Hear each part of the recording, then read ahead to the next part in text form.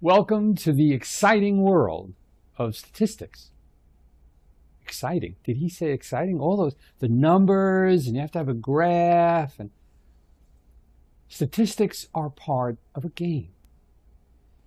Business, indeed even life, but in business we are playing a game, aren't we?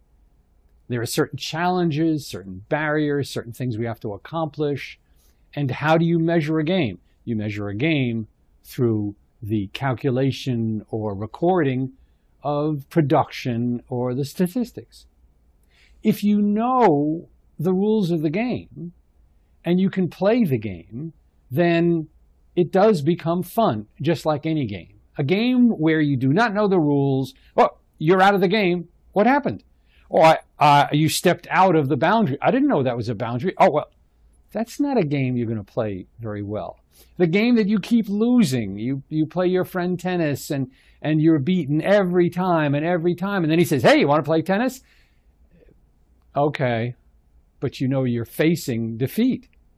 And it just goes back to the fact that if you know something about the using of statistics and there is a simplification, I want to tell you that over the years, over the decades, the use of statistics have become complicated.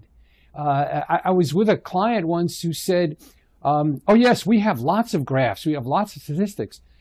And he showed me, there must have been 50 of them. And I said, wow, you're estimating and evaluating all this? He said, no, I only use 3, you know. It was as if he had a statistic which was the number of graphs or statistics that he had. Look, it's a usable factor of production. And the utilization of statistics lets you know where you've been, where you are, and where you're going.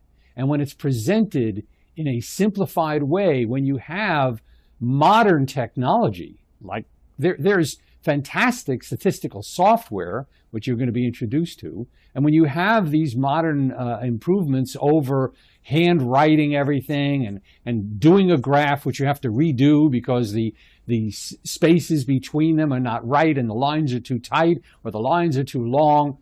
No.